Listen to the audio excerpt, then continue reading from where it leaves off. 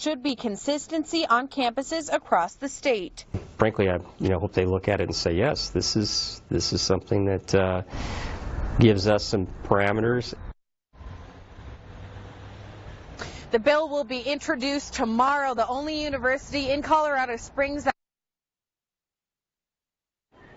And obviously some technical difficulties there with Katie's live shot, but she was going to say that the only school in Colorado Springs that responded to her request for an interview today was UCCS. In a statement, administrators say they support free speech for their students, but worry about the implications the bill could have for their campuses. Well, now that